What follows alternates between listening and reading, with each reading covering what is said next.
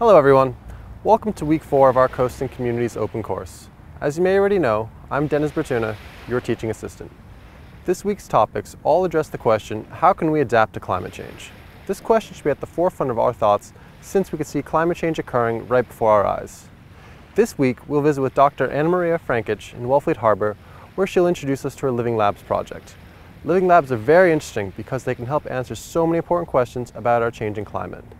We'll also talk to Dr. Frankich about oyster reefs and the important role that oyster reefs play in a balanced coastal system. We mentioned some of these in week 3. This week, though, we'll look further down the road, asking how our coastal communities will be affected by a lack in oysters as our climate changes. Dr. Frankich will also take us on a visit this week to Savin Hill Cove. She'll talk about urban development and the necessary support for maintenance of ecological services. Our second presenter this week is Chris Watson, a research assistant with UMass Boston's School for the Environment. Chris will provide a detailed discussion regarding climate change data.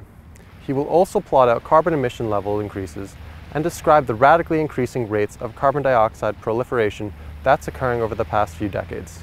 And he will share calculations derived from scientific modeling regarding an alarming sea level rise predicted for the Boston area.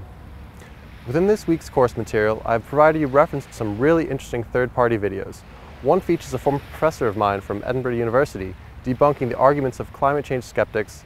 The other presents an excellent interview with Kumi Naidu, the Executive Director of Greenpeace International. I definitely recommend you watch them both.